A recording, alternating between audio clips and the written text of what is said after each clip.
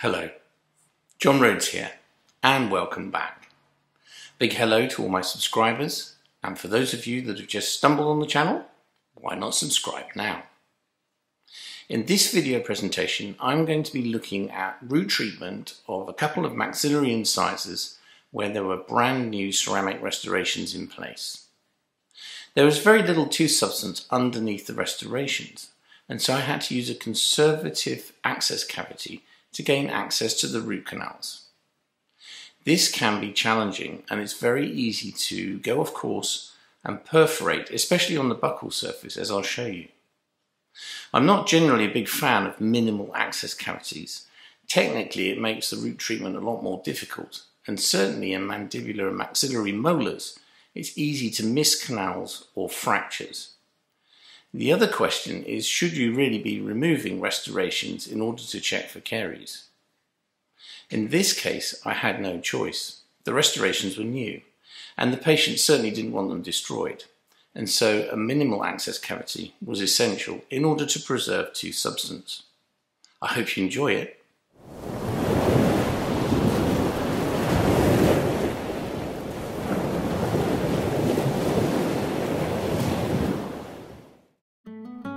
Here you can see the preoperative radiograph.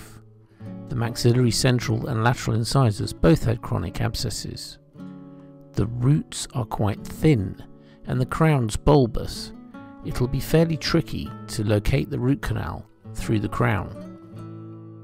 The all ceramic crowns were splintered together, and you can see that I've used a split dam technique with wedgets and oral seal caulking to achieve a good rubber dam seal. When making an access cavity through a ceramic crown such as this, it's very important to visualize the long axis of the root, not the crown, in both planes. In this way, you'll avoid perforation.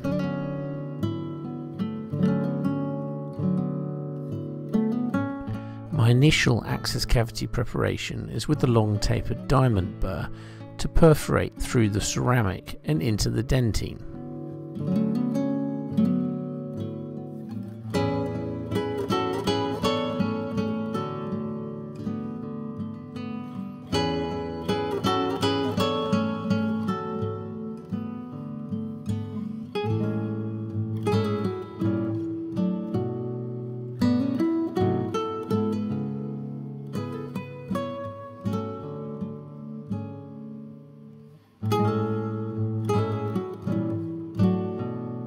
I'm now using an LN burr to try and locate the root canal.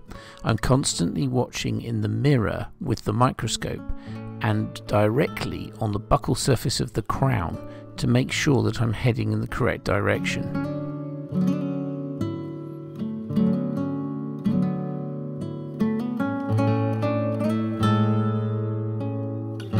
I irrigate and then dry with paper points to check that I'm heading in the right direction and to see whether I can see any sign of the root canal.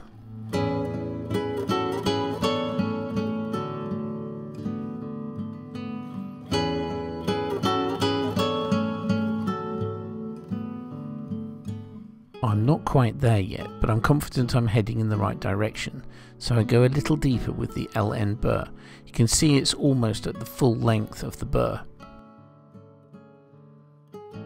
I have located the root canal, and so I'm now using a ProTaper SX instrument to flare coronally.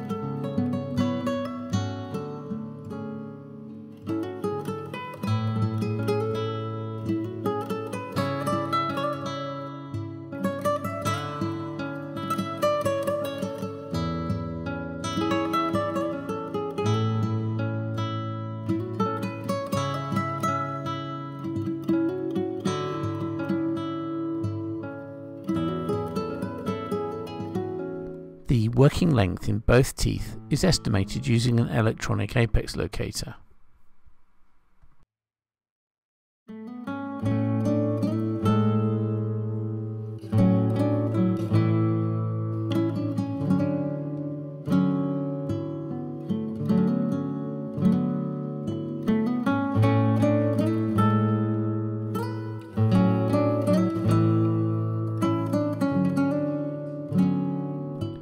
rapid tapering is completed using the Wave.One instruments small and primary.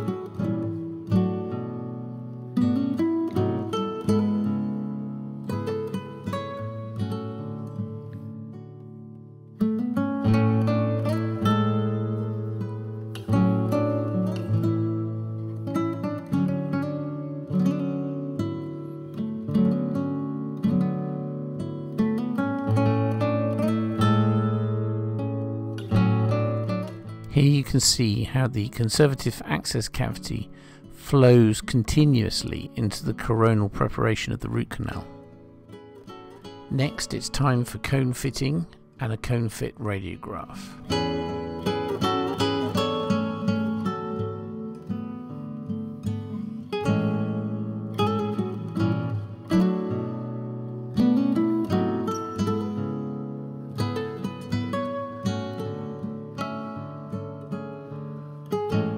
The cone fit radiograph looks good, and so I can now proceed to obturation.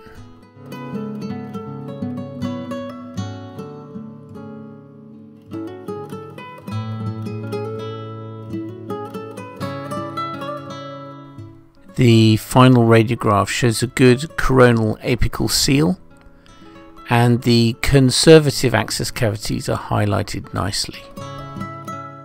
Well, I do hope you enjoyed that presentation. Don't forget to subscribe if you haven't already, and above all, enjoy your endo.